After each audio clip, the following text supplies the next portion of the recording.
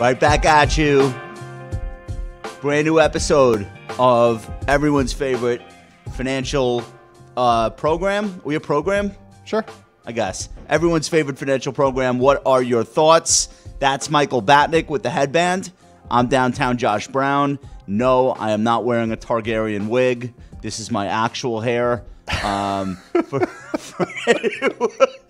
anyone wondering, I am not part of House Targaryen. Yo, that was a hell of an opening episode. Oh my god. It was very calculated to cause outrage. The birth scene. That was a lot. That was a lot. It was. I actually. Did you look away? I looked away. Yeah, I did one of these. It was a little bit too much. I thought all the actors were really good. Like somebody in the chat's calling me a macaroni penguin. I'll take it. I'll own it. Oh my god! Because I have yellow eyebrows. Oh my god! Oh my god! I'll take it. It's okay. It's okay.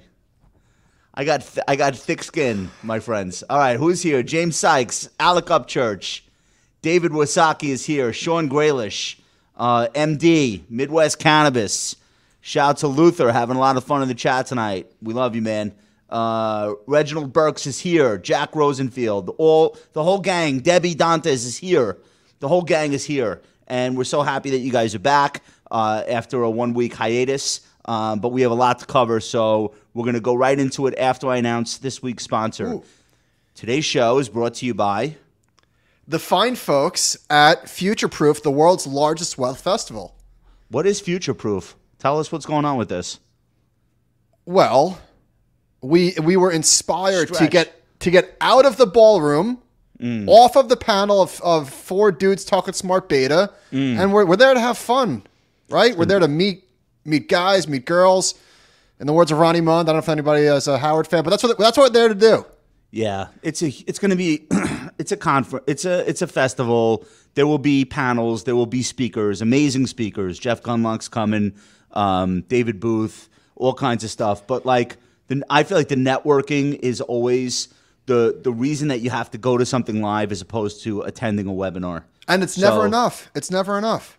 Well, I could think of 25 people I know offhand that I personally saw their careers change from the right introduction or meeting with the right people at an event. I've seen people get funded. I've seen people get hired.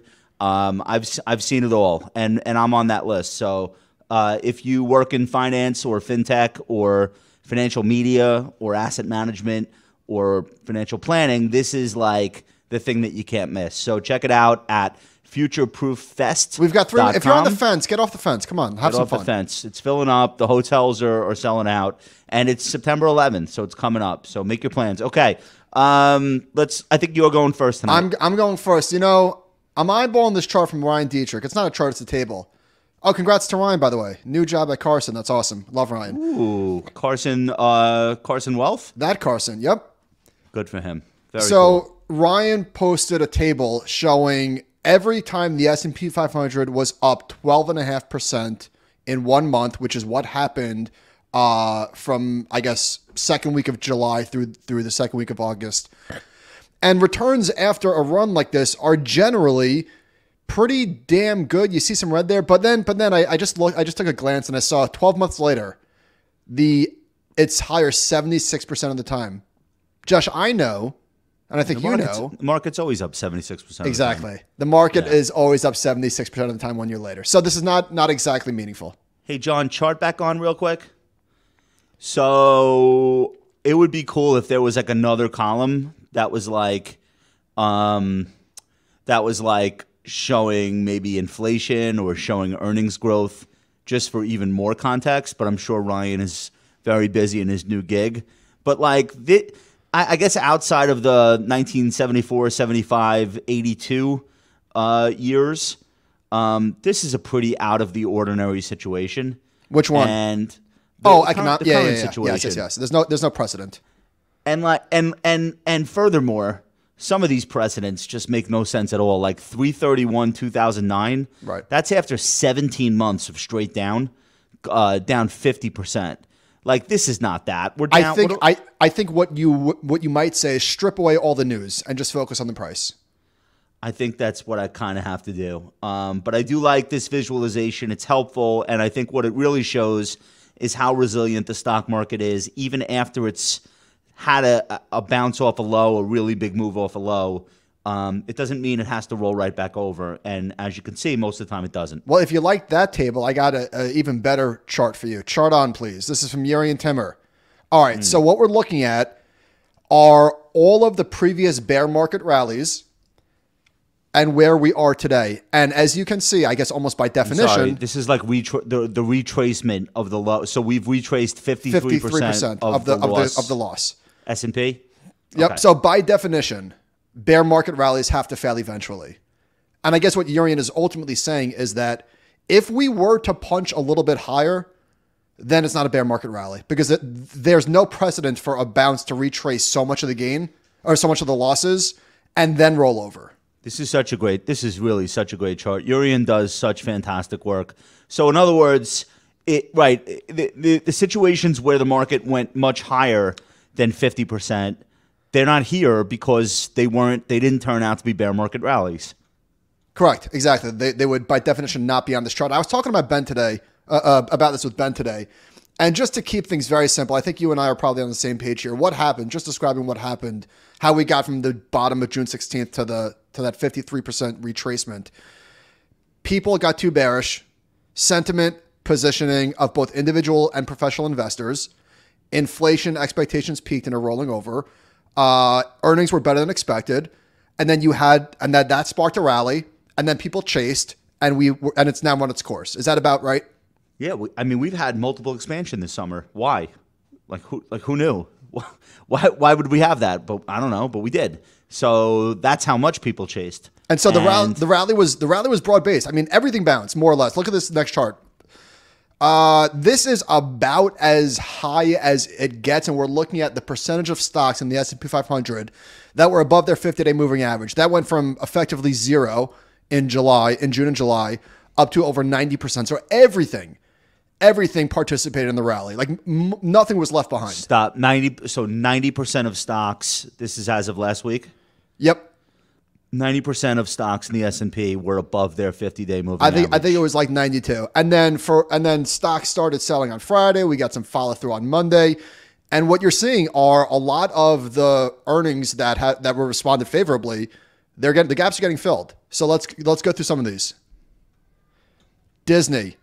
I mean, pretty ugly. So it's pretty ugly. If you're a shareholder and you're like, all right, the worst is over. It's pretty ugly. This is tough, man. What is this about? It's like, I'll tell you what it's about. It's still a bear market. Yeah, I think so too. Next chart, Amazon. Same thing. Well, so it's not in the gap yet. It'll get there. Walmart. Island reversal? All right. Walmart. Boom. Gap filled. Ugh. Heartbreaking. Tough. What does this do to you? Like, what does this do to your psychology? It's tough. It's like it's backbreaking. It's tough. All right, so let's now some of the stocks that never even. I mean, Meta had a little bit of a bounce, but that's taken out those will not hold. Put that back, Meta. Back on. Oof, that looks very bottomy though. Like if it does reverse higher from here and doesn't take out that June and August low, I would agree. It's something new now. I would agree. I might go fishing. You wouldn't short this year. No. And actually, if I put my JC Peretz hat on, watch for a false breakdown. Watch for it. A little dip below on low volume that quickly reverses. And then the classic oops. All right, look at Carvana. Look at this piece of junk. Look at that bounce. Yeah. Oh my God! Is it down 50% in a week and a half? The stock went from 20 to 60 in a month. Back to 35. Too bad it was 400. Okay. Chart of the pandemic. I was talking again. Sorry for repeating. If you're listening to Animal Spirits tomorrow, I apologize in advance because we spoke about this chart, but now you can see it real time. This is one of the charts of the pandemic, and there's many, but this is one of them. ExxonMobil. This is the market cap of ExxonMobil divided by Zoom. And as you can see, it went below 1, meaning that Zoom had a larger market cap than ExxonMobil. Nature is healing. Exxon is now 16 times larger. This is madness. And that's a combination of Exxon going up a lot and Zoom just absolutely losing all. It's a $24 billion market cap now. I think it was 150. they continue to find ways to disappoint. This is a very impressive company. I think the guy's going to be gone, the CEO at some point. I think he's gonna step back or something. They cannot get it together. So obviously you're still lapping the pandemic and the lockdowns, and those comps are still tough. And now you're fighting Microsoft and Google. You're in a knife fight with you're in a, I shouldn't even say a knife fight. You're in like a nuclear war with two companies that have unlimited resources and reach. Salesforce. That's interesting. It would be a pretty big deal. Like I think Slack was its biggest deal, and Slack was not as big as Zoom. Slack was 20. I think maybe 30. Right, maybe but 30. this would have to be like 30 something. So Zoom's revenue growth is just, I mean, it's 8% year over year, which obviously for like a growth stock is pretty horrible. It's been just sequential. It's been single digits for the last for the last 5 quarters or 6 is not. The bottom line is it has no. The bottom line is it has no moat. It was very successful getting people to use it unpaid, but increasingly small, mid-size, and large enterprises are bundling all of their telecom together, and that feature, video calls, are just like it's like a thing they're throwing in. What do you got? But this surprised the shit out of me. Go ahead. This surprised the hell out of me. How many businesses do you think are paying them over $100,000 a year? I know this is like a ridiculous question. How would you even begin to guess? But guess. 10,000. Okay, well, 3,000. I thought that sounded high. So they're actually doing well in that space. That's not a lot, dude. 3,000 people, 3,000 companies paying $100,000. 3, where they're losing, individual consumers are not paying $15 a month for Zoom. Not happening. No. Why would you? If you're a Gmail account, you have video call. Right. So I'm much more a Google Meet guy these days. It's so much easier. Would you, if I didn't show you the skin around the video and I put you in a Google Meet or a Zoom, would you even know?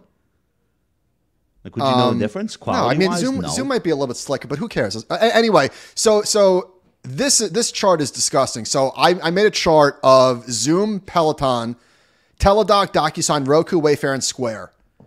These 7 companies had a peak market cap of almost $500 billion.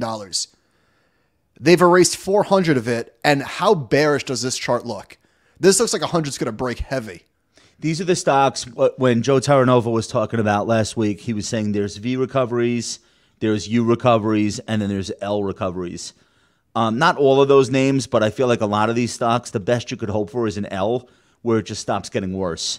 But there's no reason to dream up a scenario where all of a sudden there's a re-acceleration of growth. Like what would have to happen that we're all back locked in our houses again, like monkeypox? Put that chart back on real quick, John. But look how nasty that is. You know what's really fucked up though? These stocks are now lower than where they were collectively than before the pandemic. Like Zoom has a lower market cap now than in January 2020. Does that make any sense to you? So this is what's so interesting, and we've spoken about this ad nauseum on the show and others, is that the pandemic broke everything. Because these companies collectively and individually are so much larger for the most part than they were prior to the pandemic. But their multiples expanded. They 50x'd their customers. They're much bigger. Shopify is way bigger. And I think it's lower than it was pre-pandemic. Why? We're in a different macro environment. And not only is revenue expansion not being supported, money losers, which is what these companies are for the most part, are just being annihilated. It's just a different environment. Okay. Between now and a year from now, which is more likely to be all gone, bought out, Zoom or DocuSign? I feel like DocuSign has way more buyers. Like Adobe. Yeah. How is that not done already? What are they doing? Just you got to sell it. You got to team up. You got to do what Slack did. You're a feature. You're not a company. It's cool. Be a feature. Cash out. Still $12 billion. Still $12 billion. How has that not been acquired for $20 billion yet? It makes no sense to me. I don't know if they have any debt. Where are we going next? No debt. Okay. I got nothing. Oh, I just on the bounce, just like my quick spiel, and then I got one more chart on this, and we can move on. We talked about positioning. Gasoline prices falling was huge. A lot of consumer discretionary stocks got that benefit. Restaurants, etc. And just people were short or out in large numbers. And we saw the entirety of the sentiment shift, I think, that we're going to see. If you're still bearish after the last 2 months, you're staying bearish. Like, I don't. If this didn't change anything for you, I don't know what does. Because the earnings aren't going to get better, right? So, like, From what are here? you looking No, at? I don't think so. Okay, but we're still in this downtrend. I was amazed. I didn't ask for this chart, but I was amazed at how perfectly we were turned away at the falling 200-day. Happens. I know, but it was like, wow. It was within a hair of that. And if it would have reclaimed it, today's show would be very different.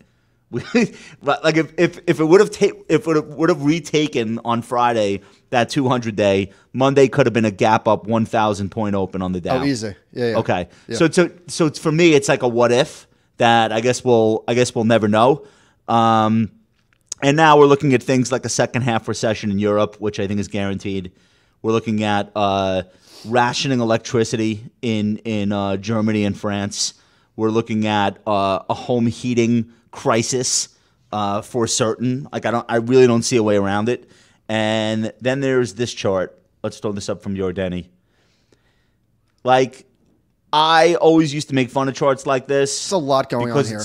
Because it's like, oh, look, two lines both going up at the same time. They must be related. This is really directly related. It cannot be an accident. It cannot be an accident that the moment the Fed began to shrink its balance sheet, stocks had their first correction since the pandemic. Like it can't, to me. Yes, it can. Well, what? Look at the way up. Do you think that stocks corrected because the Fed was shrinking their balance sheet, or do you think that stocks corrected because inflation was 9% and people got scared? Why is the Fed shrinking its balance sheet? Right. I mean, this is like it's an Ouroboros. It's a snake swallowing its own tail. But the bottom line is we haven't even felt the effects of actual QT, and that's starting next month. And everyone knows it, so I don't think it's like tradable. But there is going to be a huge difference in how much the Fed is doing out there in the fixed income markets, and we don't know how it's going to go. So I don't think the Fed is deliberately going to try to create a market event, but I don't think it's bullish. Sorry, maybe I'm an idiot. I don't see it as bullish. This is Ed Yardeni's chart. I just want to quote him. He calls this the ugliest chart of them all. We've saved the worst for last. It's probably the most off-shown and most compelling chart included in the PowerPoint presentations of the bears to make their case. It's the S&P 500 stock price index versus the Fed's holdings of U.S. Treasuries, agency debt, and mortgage-backed securities. So QT2, quantitative tightening 2, electric boogaloo, ramps up in September, will reduce the Fed's holdings by $95 billion per month on average. And if you were a believer that the Fed was supportive of asset prices on the way up, you can't then say, okay, but now it doesn't matter on the way down. It has to matter for something. You could argue it won't matter that much, but it's going to be a factor. And then the question is, like, who's going to buy these bonds if the Fed's not? How are yields going to stay under control? And, of course, that'll be what the Fed is most closely watching. So Yardeni kind of he looks at this void, and he's basically saying, who are the buyers out there? Commercial banks. The U.S. Treasury itself is not going to be it. Is it bond funds? Is it foreign investors? I don't know if there's enough demand. The last and 3% few years might be the new floor. The last few years were very, very good for investors. I don't want to say easy because it's never easy, but the last few years were very good for investors. And so if we have to go through a little bit of a slog, I don't think it's the end of the world. It's going to feel like shit, but it's sort of normal. It's very normal. Bond mutual funds and bond ETFs purchased $87.4 billion of these securities, the mortgage-backed and treasuries, over the 12 months through June.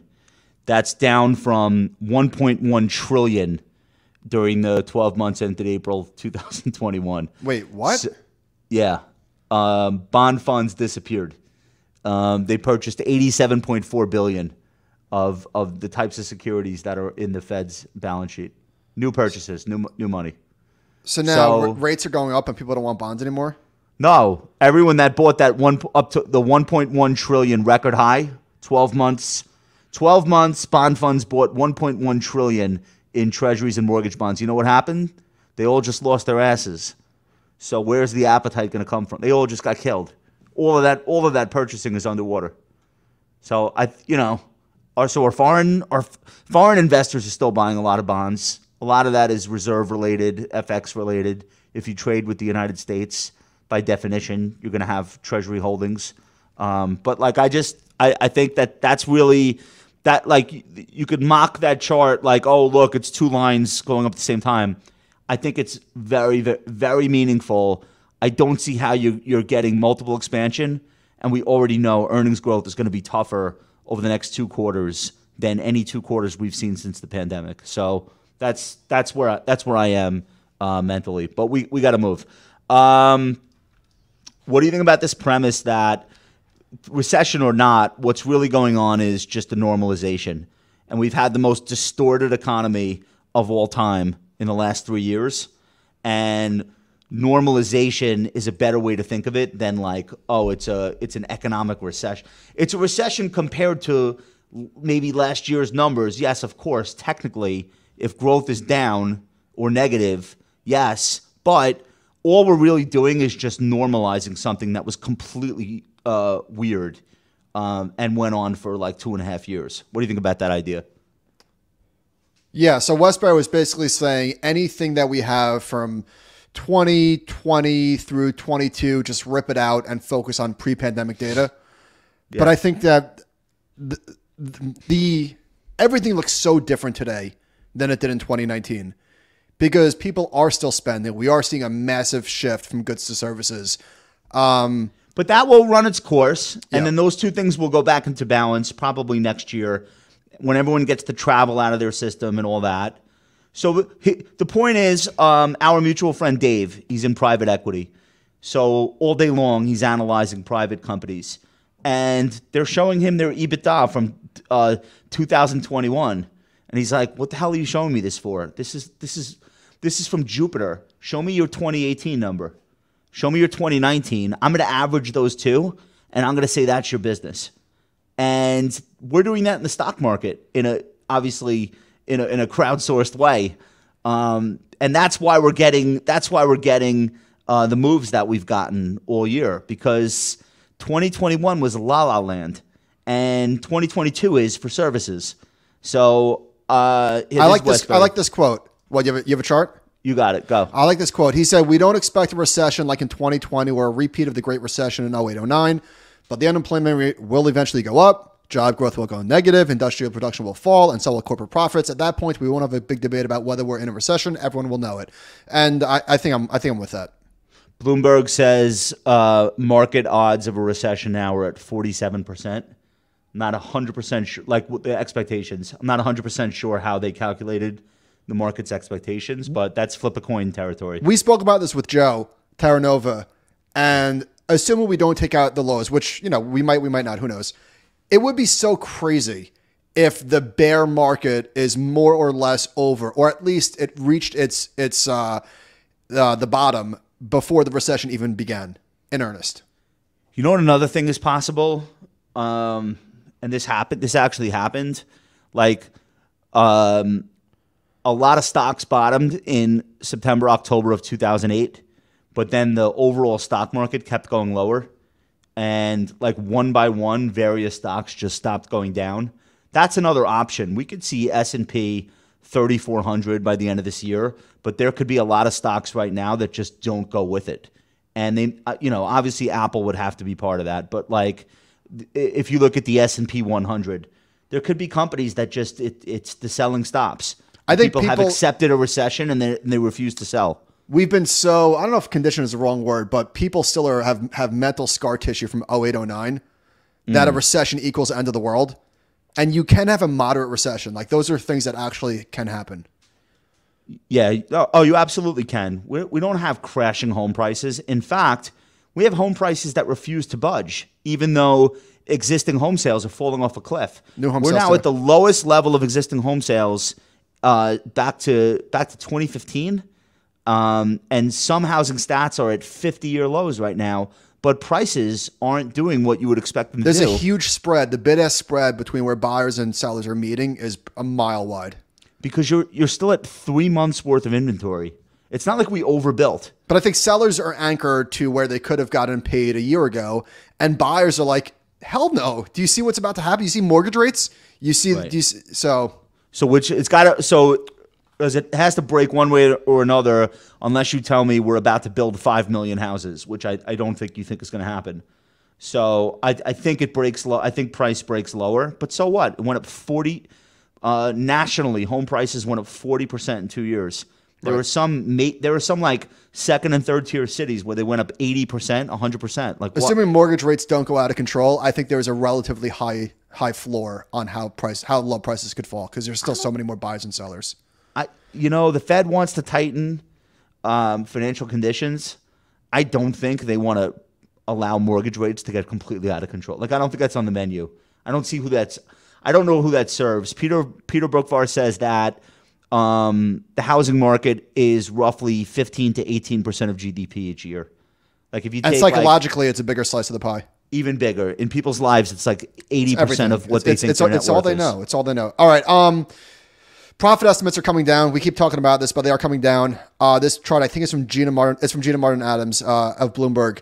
Look at starting in Q3 2022. What we're showing is the orange bars where estimates were before earnings season began, and the gray bars where they are now. So they keep coming down. What are those numbers? Those are dollars per share. So the S&P analysts thought the S&P 500 would earn $59.70 per share, and it earned 57. That's the estimates for the next quarter. That's for Q3. Okay, yeah. Got it. So that's good. Okay, but so earnings surprised slightly to the upside. Correct, but my point is we need to lower earnings so that when we do miss previous estimates, stocks don't crash, right? If you could lower estimates, and then the stocks report, and it's not as bad as people feared, and then we could deal with it then. Okay, so when is earnings lowering season? I feel like we just went through that. Everyone gave their guidance. Got a few more companies. I have a few more stocks left still to report, but I think we have guidance. And by the way, earnings is so mixed. Some companies are absolutely either in a combination of recession or they mismanaged whatever. And then other companies are like, business has never been better. We don't see any slowing. We're seeing acceleration in certain segments. It is really, really, really a mixed bag, more than I can ever remember. There's two things that I keep hearing now is like, oh, no, you don't have to worry about 2022. It's 2023 is the real story. So I keep hearing that one. And then the new thing that like Marko Kolanovic from JP Morgan, who I think is very good, he thinks we'll finish the year at 4,800, which would be like a flat year for the market. And he's basically saying, don't worry about earnings. You have enough buybacks and short covering that will take us, back to flat on year. So he's another positioning guy, I guess. Like that seems to be the fulcrum of his argument. I want to do this thing on factors. So Cliff Asness, who I love when he writes, did a post about everybody. I mean, maybe he's talking about me, but like pundits in the media just mindlessly repeating that value outperforms when rates are going up. I felt seen too from when he said this. So that the argument is like, oh no, value doesn't need interest rates to go up. It just so happens that over the last 5 years, those two things are highly correlated. And when rates go down, growth stocks start outperforming.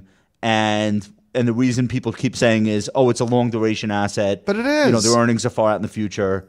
But he's saying like go back 50 years and that relationship Forget doesn't about really 50 exist. years. So Cliff is right. And far be it from me to challenge him because I have a ton of respect for Cliff and I love him and he's a great writer and much smarter than me, et cetera, et cetera. And he's a fellow bald. You love him? A fellow bald. I do love Cliff. I'm a big fan of his. Okay. But he wrote, frankly, the assumption of so many pundits who state when value versus growth has been trading correlated to interest rates and they desperately need something to say, that it makes perfect sense. As growth cash flows are much longer dated, is just wrong. They should stop repeating these easy, facile, mistaken, and misleading observation. I predict as much success in my effort to change the dialogue here as I normally achieve. That made me laugh. But here's the thing. I think he's wrong, at least in the short term, because he might be right over like long periods of time. I agree that it's not as simple as interest rates up, value outperforms growth. I don't believe that. But today, I do believe that it's true. Look at this next chart. And maybe it's just my imagination. No, he's saying it over the last 5 years, it's like undeniable. Okay. He's saying that. Okay. So here's the undeniability. We've got the orange line is the 10-year treasury rate, okay? Case closed. What else do you want to say? Case closed. So as treasury rates went up, the purple line, which is the Nasdaq 100, went down. Literally as the orange line peaked, the purple line stopped going down. The purple line started going up as the orange line started coming down, and then the orange line stopped going down and started going back up, and the Nasdaq did the opposite. They are inversely correlated. I don't care what the numbers say. Right now, this does matter. Does it matter always forever over longer periods of time? Probably not, but it matters today. It matters today, and these relationships are subject to change always, every relationship. I'm old enough to remember when bad inflation meant gold prices would rally. Good night. You know what I mean? Like gold was doing better from 2010 to 2020 during disinflation. So what the hell is that about? So all of these relationships that people like have this facile comment that they make are subject to change. But while they're in force, I mean, it's true. It's true today. Andrew Lowe wrote a book about this. The adaptive market hypothesis was really good. Is that the market is more like a biological than anything else, and everything is constantly evolving and changing. One thing, if I were to have a conversation with Cliff about this, I don't think he's interested, but he rhetorically asks, quote, so why has value versus growth been trading the way it has in recent times? Put simply, I don't know. Correlation, like fertilizer, happens. But that won't stop me from taking a guess. If we're in a bubble, then many must be assuming their growth portfolio is more like the unicorn. All right, it's too much to get into. I think the answer to that is pretty simple also. And again, this doesn't have to be true forever. But when rates are going down, why does growth start to outperform value? I think it could be as simple as managers are then saying, well, if I'm not getting economic growth, then I need secular growth. And they start selecting for the types of stocks that are going to grow regardless of the economy. If rates are going up, theoretically, that means people are feeling good about economic growth. Therefore, you can buy the cyclicals, which tend to be value stocks. So that would be my theory. And again, I wouldn't say, okay, stamp that in. It's good forever. I'm just saying that's what it feels like right now. One other thing that Cliff has spent a lot of time researching is that he likes sector neutral to all of this stuff. So it's not just that tech stocks are outperforming. He's like, no, stop. Intra-sector. If you look at the cheap materials versus the expensive materials, like forget about sectors. It's not all about sectors. Like there's more to it than that. It is truly expensive growth outperforming value. But anyway, I think we're not so far apart. There's another piece. Small cap value should eventually start outperforming. If you look at history, and Verdad has a piece about how cheap small caps are, not just small cap value, but small cap relative to large cap, just straight up valuation. This is Verdad. As small cap underperformed of late and the discounts widened to levels not seen in about 50 years, expected relative returns going forward may have increased again. So they're a small cap manager. Throw up this blue line.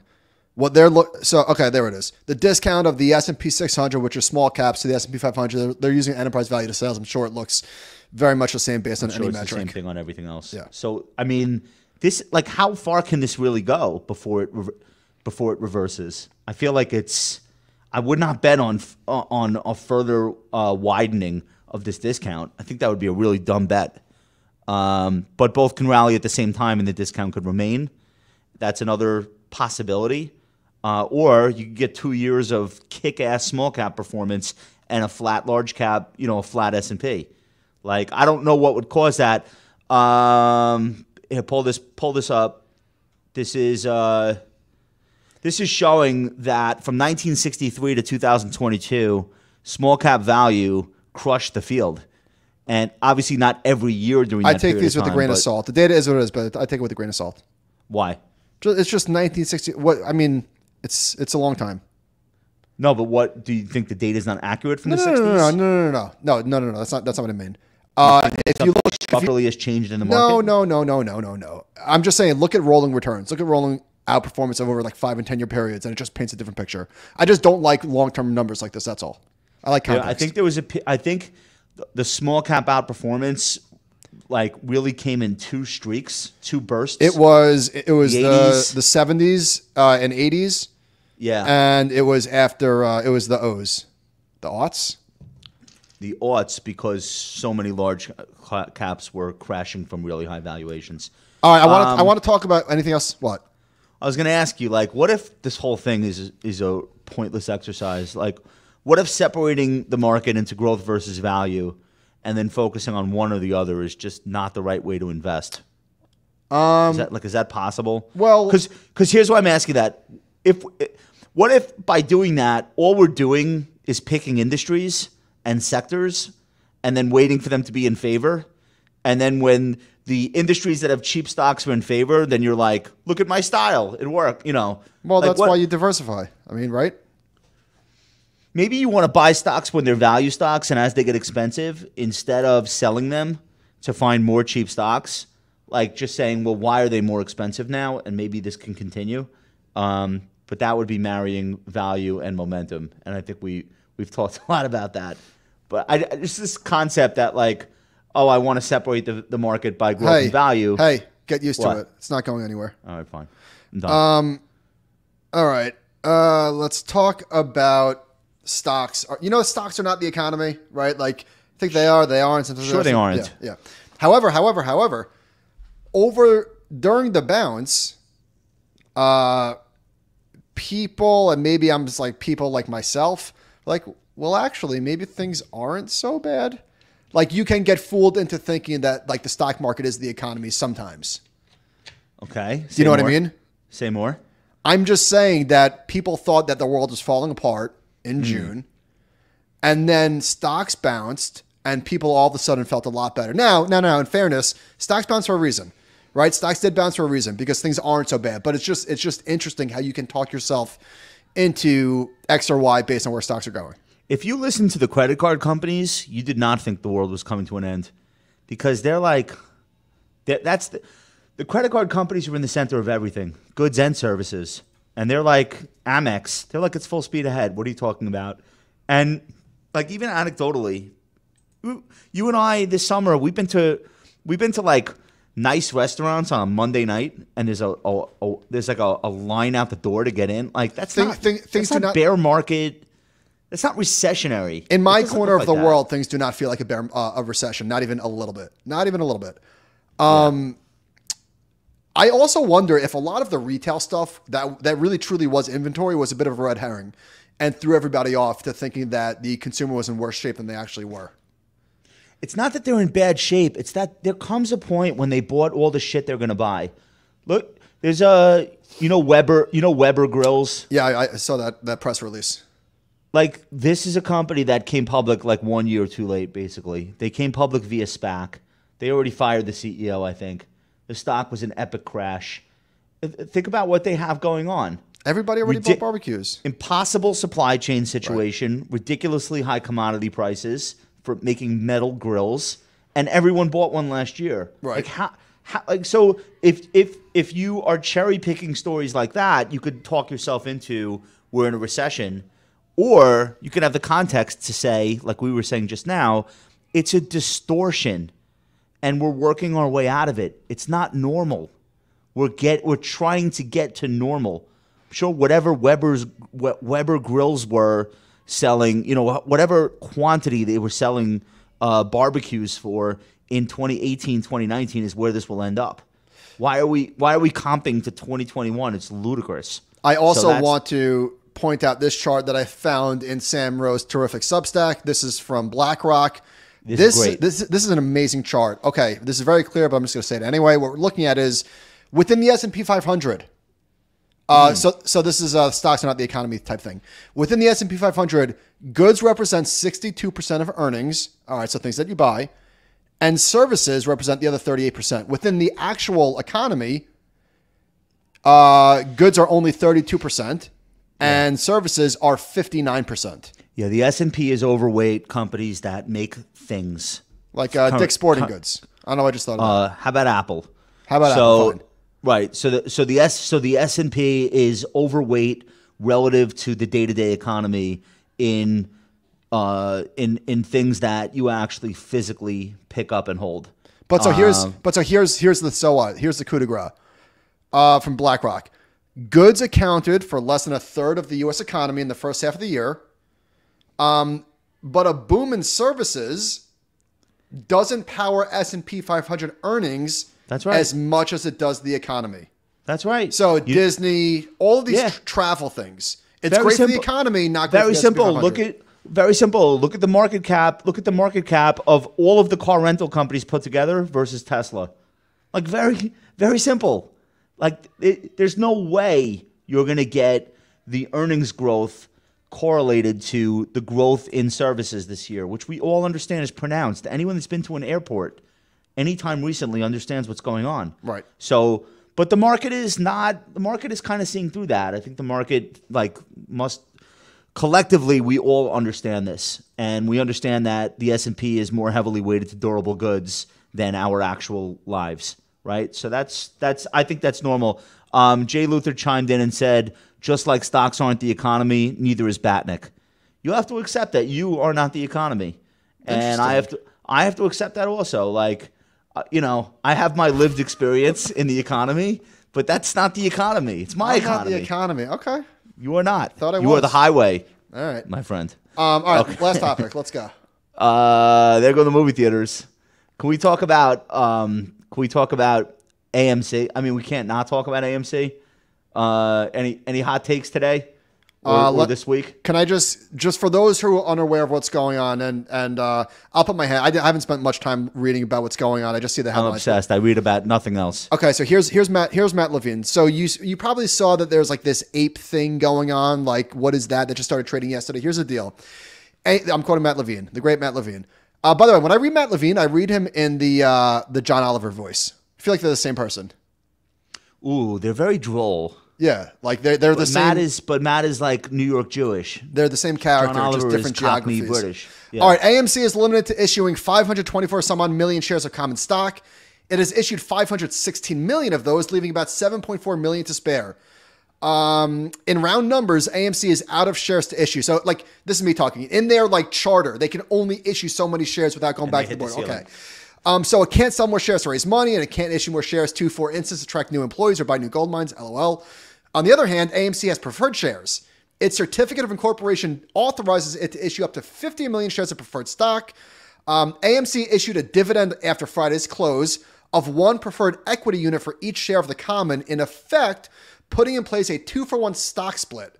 The preferred shares traded for the first time on Monday on the NYSE under the ape symbol. So that's what's going on. So if you held AMC on Friday, you woke up Monday, you had one share of AMC and one share of ape. Nice little airdrop. And the price of AMC was cut in half.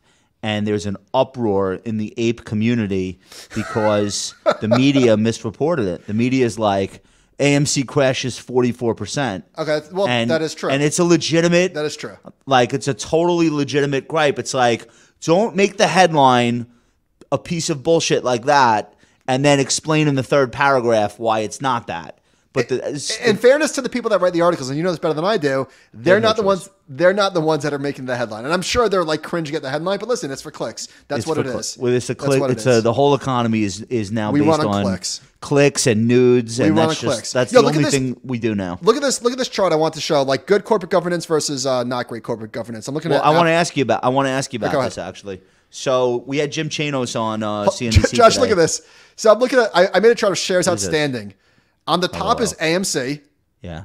And just flooding the market, literally like quintuple the amount of shares. Basically, retail meme investors saved them from bankruptcy. True story.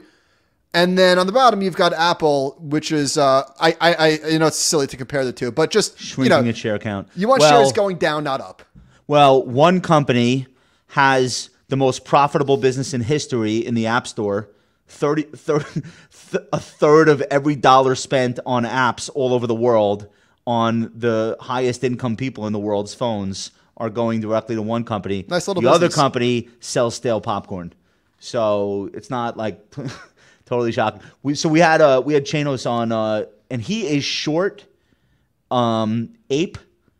No. I have it AMC, backwards. AMC. He's short AMC and he's long ape And his argument is they're the same thing. Both economically the same security, so that price difference will close, and it'll close in favor of ape going down. But doesn't there have to be doesn't it assume rational economic actors?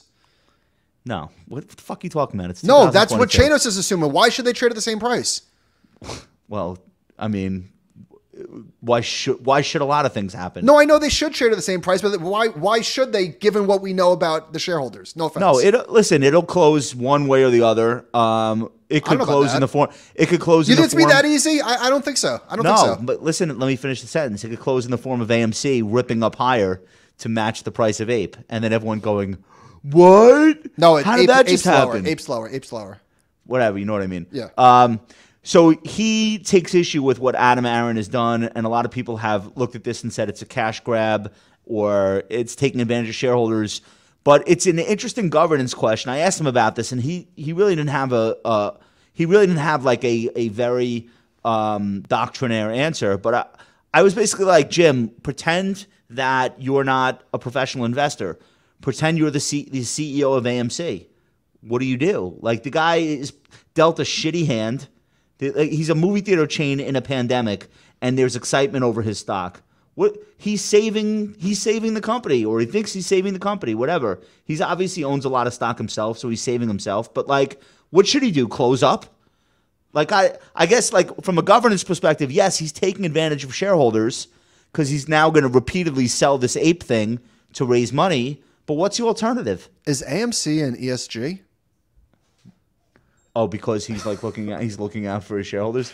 No, but what's the answer to that? I don't know. What is the quote unquote right thing to do if you're Adam Aaron right now? I feel like he thinks he's doing the right thing. I think that the obvious thing would be that he's taking advantage of a unsophisticated shareholder base.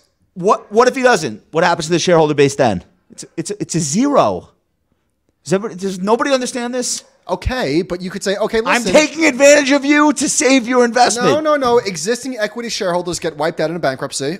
So that's better? Or the alternative is bring in all of these new equity investors that will ultimately get wiped out. I'm not saying that they will get wiped out. I have no idea. But you can say, they will. If he doesn't do this, the banks are probably done loaning them money. There's probably not a big market for debt for AMC right now. I could be wrong. If he doesn't do this, the shareholders have nothing anyway. So this idea that he's taking advantage of shareholders, what's the alternative? I'm not saying I know the answer, but I can't think of what else would you do here.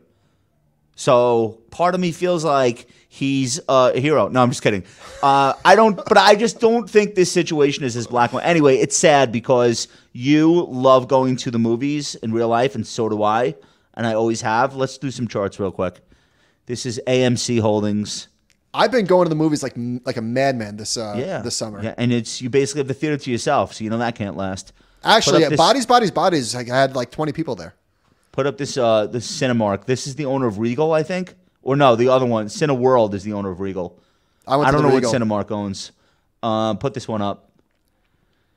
So this was, I guess it's a foreign company owns this, and this looks really bad. So this company is basically a bankruptcy. I did the U2. The guy the ticket booth told me to enjoy the movie, and U2. U2. Yeah. Pop in, check it out with me. What's this Apes Preferred? Are we doing this? Who cares? No. All right, we're done. We're gonna do viewer topics. Get in here. Where's Duncan? Hey guys. You son of a gun. Good afternoon, handsome. Do you think Ape deserves a premium because it's a cooler ticker? See? You see? Josh, you see what I'm talking about? Now that's what I call a smart beta. Hey everyone, thanks for coming out tonight. We have a great How long you been sitting on audience. that, Duncan? Just for 2 minutes. 2 hours. Yeah, 2 hours. Yeah, we have a great crowd tonight. Over 1,000 chat comments, just to show you how active the founder community is. That's how many did you say? We love you guys. Over 1,000. Nice. We love you guys, and look at all the bees. Duncan, you're a star. All right, let's get to it. Time is running out. Okay, so up first we have a really non-contentious question about student loans. So Cameron writes, what are your thoughts on what will happen to the economy when $18 billion in monthly student loan payments are turned back on? It seems as though turning payments back on would significantly affect consumer spending and savings. And this is a timely question too, right? Because tomorrow we're hearing that Biden might announce cancellation of some sort. I mean, this is gonna piss people off, and I don't mean this callously, but $18 billion is just not that much money. So the interest on $18 billion is not that much money, and that's what we're talking about. When they say $18 billion in monthly student loan payments are turned back on, like it's that those are the interest payments. The dollar amount of all of the debt is a lot, but like whether or not the $18 billion is coming into the economy or not, I wish it were more meaningful. I don't know that it is. Do you know what retail sales are on an annual basis? I'll tell you. Almost $6 trillion. Yeah. So break that down by monthly. So you say $18 billion in monthly student loan payments versus a month of retail? 18 billion into $6 trillion, that's 0.3%. So it matters a lot more to individuals than it does that's what I'm trying to say. The impact on people is crushing. Yeah. But in the overall scheme of the economy, I don't think it's noticeable. It's not a factor. Next question, Duncan. Okay. So up next we have a question from Mike. Investors say index the S&P dollar cost average over time and don't seek alpha. But there are traders like Paul Tudor Jones that have made millions trading commodities. What does Kyle Bass know that I don't? Where do I direct my efforts to achieve like they have? Why is there a group of people who believe they can attain alpha? And I guess can in some cases. LeBron James exists, right? Like there are people that absolutely smash the indexes. Like this is not disputable. It's very, very, very difficult. 99.9% of investors do not do that. Can I just say that you totally can achieve alpha, but over what period of time? And at what cost? And at what cost to your personal life? To your personal life, and what happens when you stop achieving alpha? How bad do things go for you? Like how far off of the market do you become based on whatever your trading strategy is? And I want to take a moment to just recognize the death of Julian Robertson today. Julian Robertson is widely regarded as one of the greatest investors who ever lived. Not much more. Started his fund in 1980. So that's 42 years ago. And there are probably 40 different hedge funds that exist today that we colloquially refer to as Tiger Cubs. And these were fund managers or entire teams that either got their start there or were seeded by him. Julian Robertson was able to generate alpha over a very long period of time at his fund. And then there was an episode in 1999 where he just refused to bite on the tech bubble, the dot-com bubble. He just said, this is unrecognizable relative to the type of investing that I've done for decades, and I'm not going to do it. And I'm going to close my fund and become a family office and just focus on, because in other words, it's like either you buy into the tech bubble and go for it, or you're trailing so much that everyone's pulling their money out. And he said, let them pull their money out. I'm just not going to do it. And he closed the fund in early 2000. And within a few months, that bubble that that game that he refused to play became game over. The NASDAQ fell 90% from its high or 85% from its high. And simultaneously with doing that, he gave the money to young people.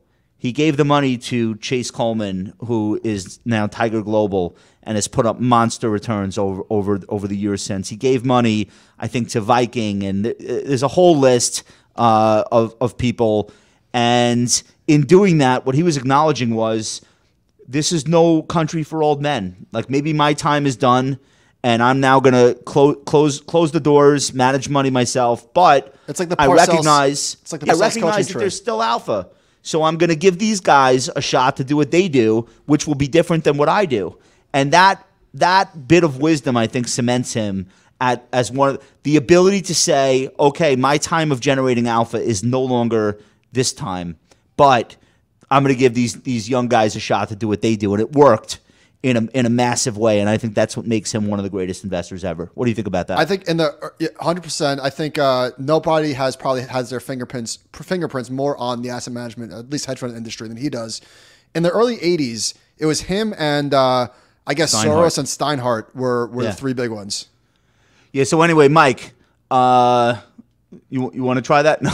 So the point is, there is alpha, and there are people who generate alpha, But there are very few people who can do that in multiple market regimes. Well, and also these people, the people that do generate it, spend hundreds of millions of dollars to do it and dedicate their life and their employees' lives to get it. It's hard. And they still fail sometimes. It's not that you can't do it, but it's hard. And So I think if your idea of getting rich is generating alpha in the market, and you're not already on track, like working at 0.72 for Steve Cohen, like it's very unlikely that that's how you're going to get rich. It's more likely if you focus on your own career, you will get rich, and you can use the stock market to stay rich.